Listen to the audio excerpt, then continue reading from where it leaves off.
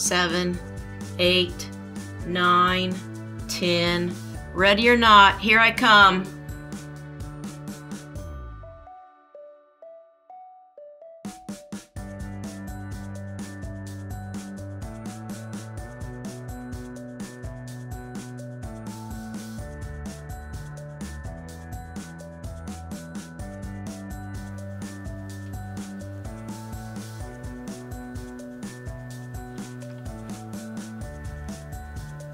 Welcome to Wesley, United Methodist Church.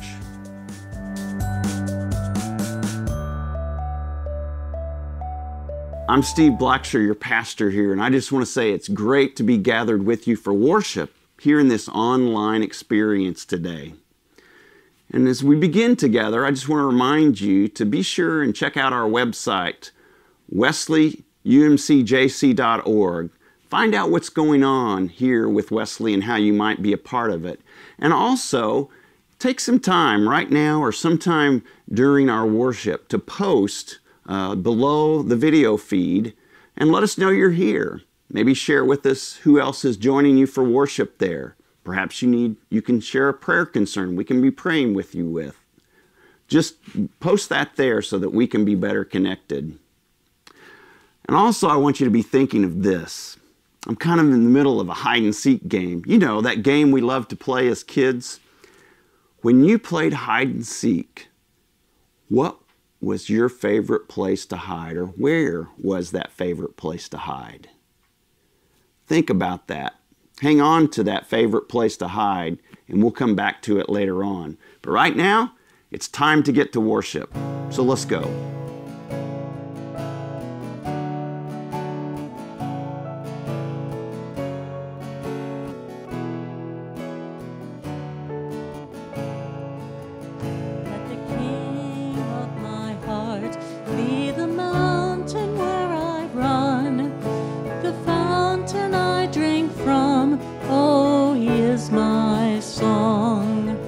Let the King of my heart be the shadow where I hide, the ransom for my life. Oh, he is my song, 'cause you are good, good. Oh, you are good, good. Oh, you are good, good. Good, good, oh, and let the King of my heart be the wind inside my sails, the anchor in the waves. Oh, he is my song. Let the King of my heart be the fire inside my veins, the echoes of my days. You are good, good. Oh, you are good, good. Oh, you are good, good. Oh, you are good, good. Oh, you're never gonna let me down. You're never gonna let me down. You're never gonna let me down. You're never gonna let me down. You're never gonna let me down. You're never gonna let me down. You're never gonna let me down. You're never gonna let me down. You are good, you're good, never gonna let me down. You are good, never gonna let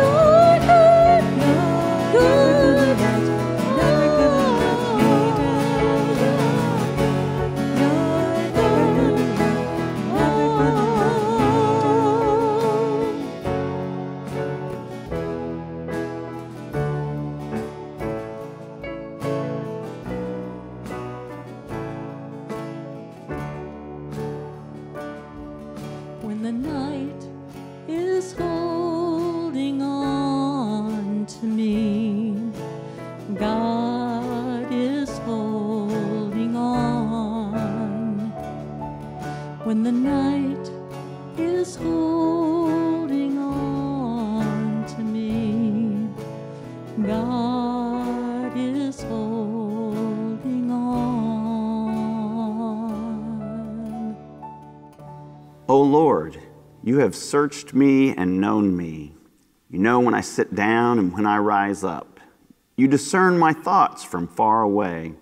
You search out my path and my lying down, and are acquainted with all my ways. Even before a word is on my tongue, O Lord, you know it completely. You hem me in, behind and before, and lay your hand upon me. Such knowledge is too wonderful for me. It is so high that I cannot attain it. And with that, let me say welcome to our Wesley UMC sermon series called Fully Known. We're spending a few weeks together on a journey to find out what it means to be fully known, not just by anybody, but to be fully known by God. Now, the roadmap for our journey is Psalm 139. It's an Old Testament scripture passage attributed to ancient Israel's King David. You may remember the David we're talking about, David of David and Goliath, and David of David and Bathsheba, and everything in between in his life. And in the conversation we're going to look to have on this journey with God's living word and with each other, that conversation is going to be guided by three questions. What does this passage say about God is the first question. Second, what does this passage say about people, about us? And third, what does this passage say about the relationship between God and people, about the relationship between God and us? And by the way, I just want to remind you that these are good questions to ask anytime you may be looking at or reading in the Bible.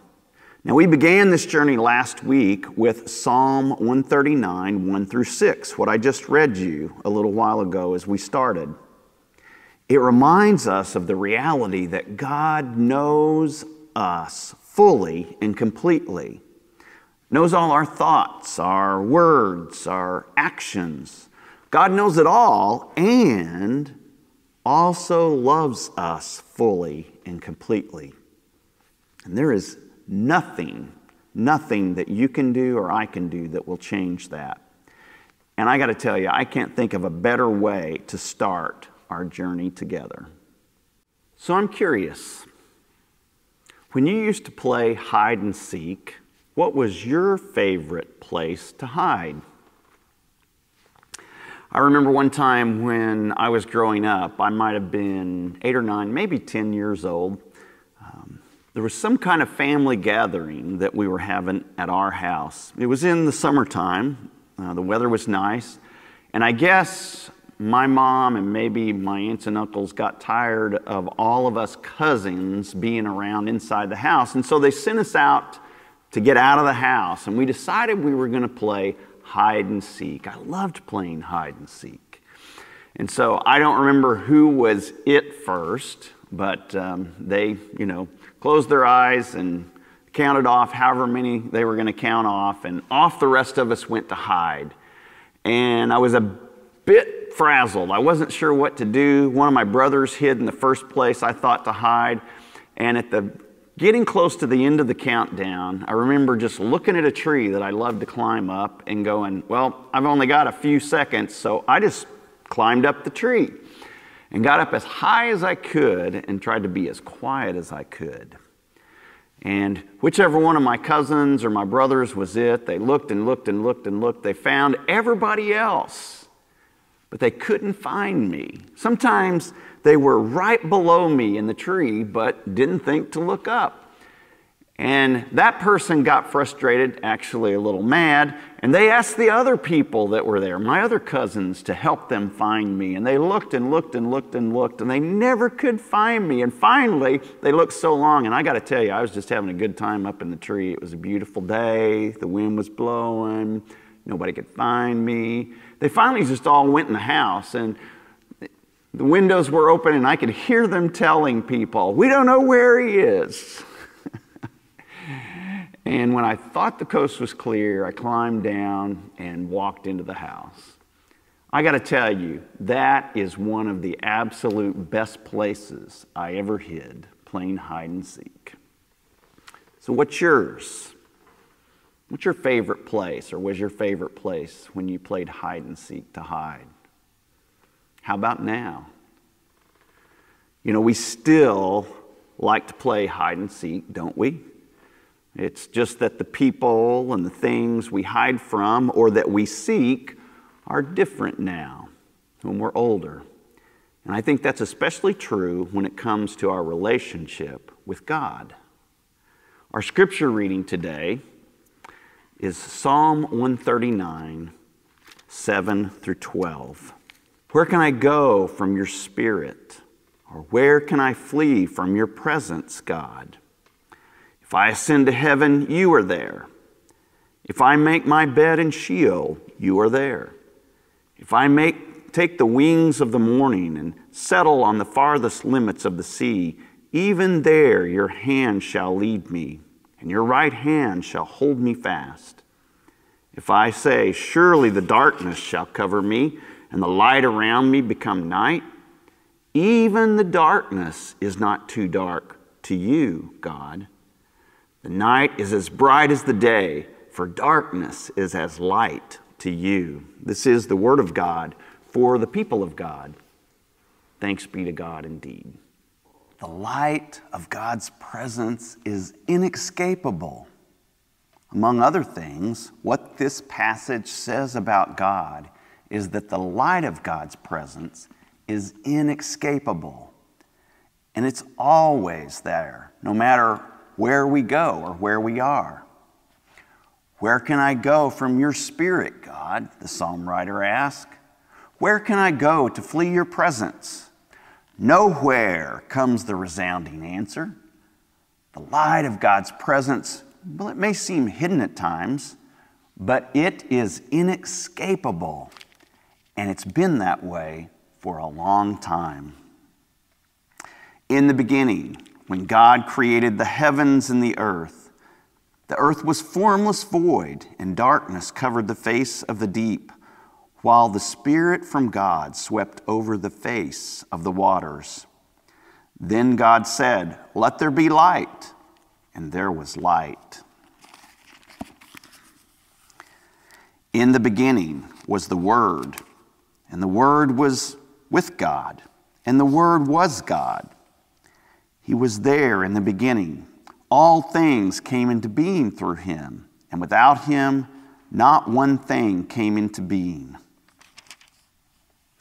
And the Word became flesh and lived among us. We have seen his glory, the glory of a Father's only Son, full of grace and truth. Then I saw a new heaven and a new earth, for the first heaven and the first earth had passed away, and the sea was no more. And I saw the holy city, the new Jerusalem, coming down out of heaven from God, prepared as a bride adorned for her husband. And I heard a loud voice from the throne saying, "See, the home of God is among mortals. God will dwell with them. They will be his peoples, and God himself will be with them. And the city has no need of sun or moon to shine for it, for the glory of God is its light, and its lamp is the Lamb.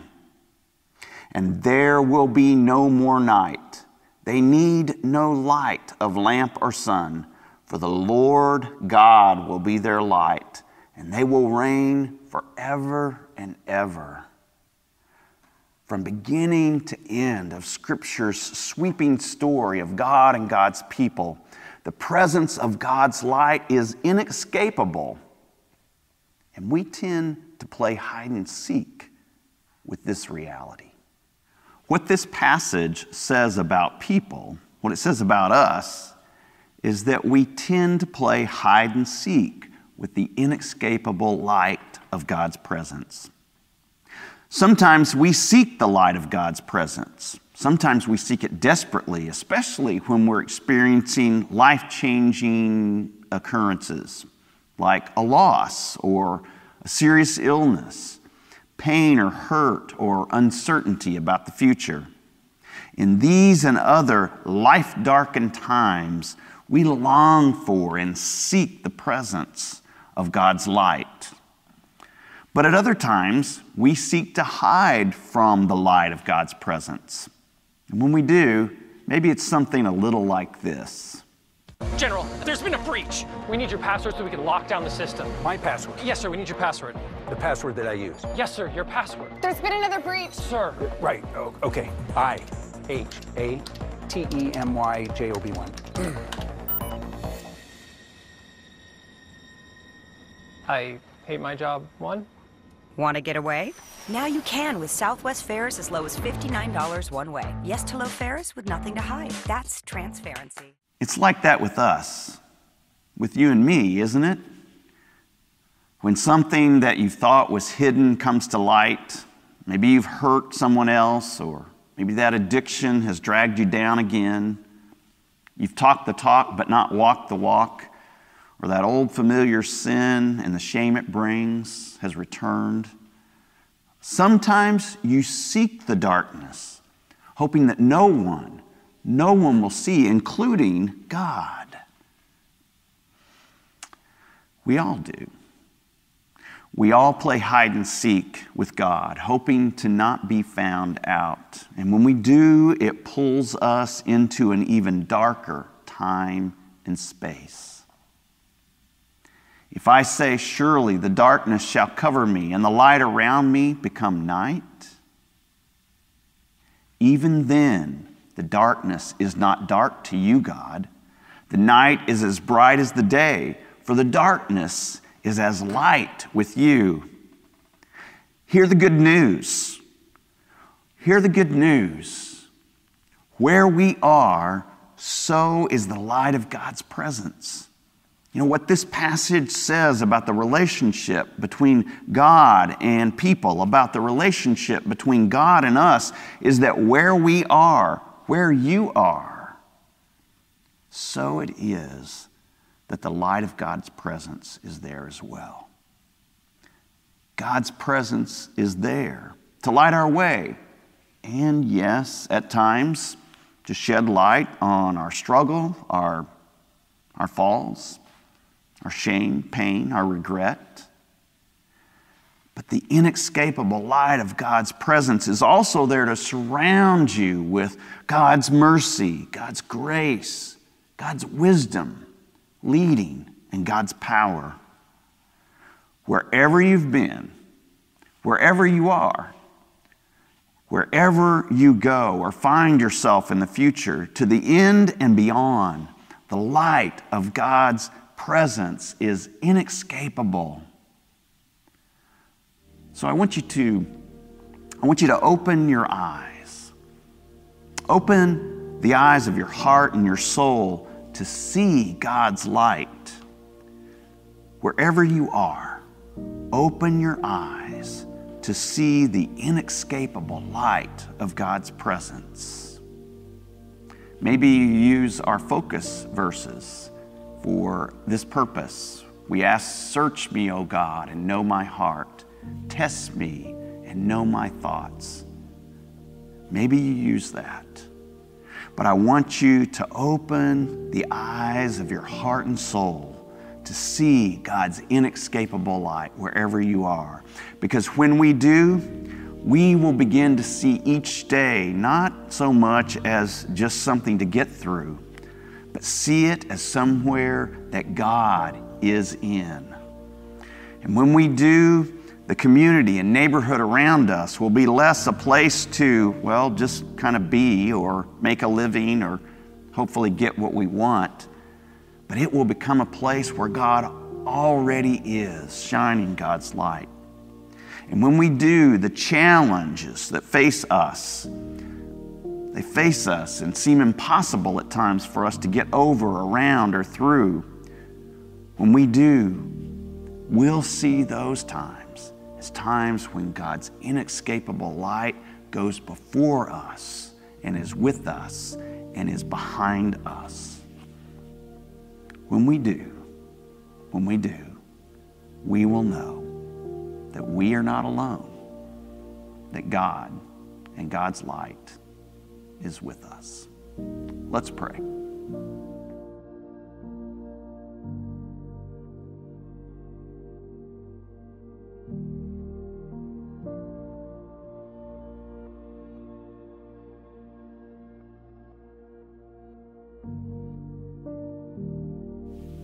Holy God, God of power and might, God of darkness penetrating lightness, a light that comes to us so much through your Son, Jesus Christ, and in your presence with us every day through your Holy Spirit. God, we worship you and we praise you for all that you are. And God, we know that in your presence, that light of your presence shines deep inside of us, deep into places where we've pushed and hidden things that we'd rather you not see.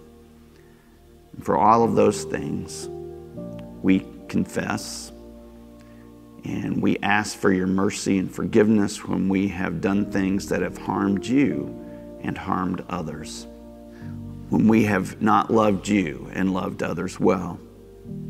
God, we thank you for the gift of your mercy, and we thank you for all that you give us, including your grace.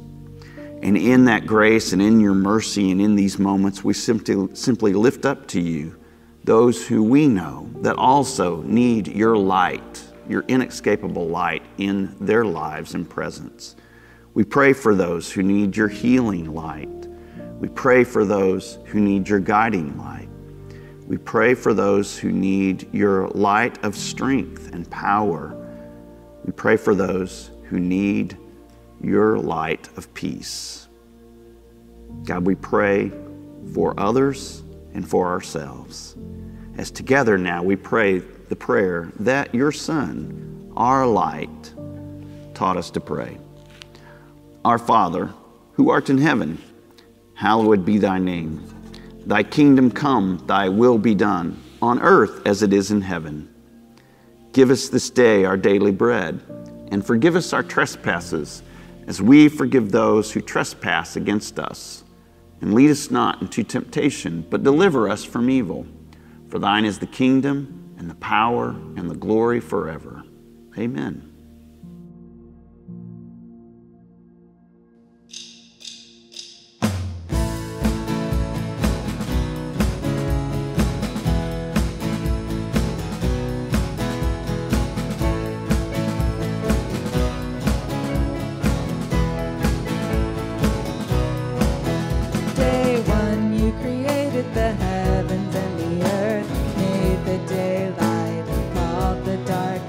Day 2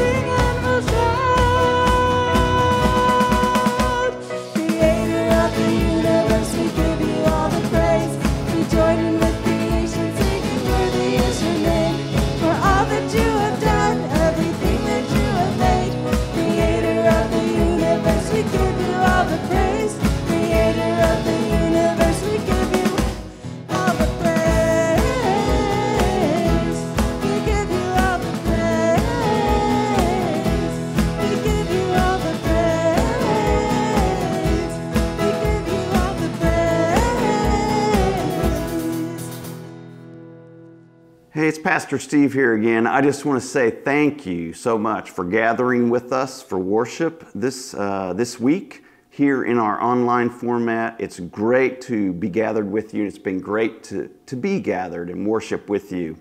And by the way, if you haven't had a chance yet, if you're here in the community, to stop by and pick up one of our Fully Known series cards, feel free to do that anytime during the day when the office is open. You can come right in, right here at the front entrance to the welcome station, pick one up. On the front, just reminds you about our series, and then on the back is our focus verses that we're learning together and really using to let this message of God knowing and loving us fully sink deep into us. And so I encourage you to do that. But as you go out this week of this time and space of worship where we have gathered, as you go out to less hide and more seek and open your eyes to the inescapable light of God's presence, go in the love and grace of God's presence. Go in the hope and peace of the presence of the risen Jesus Christ. And go in the power and the light of the Holy Spirit. It's with you now and forever. Amen.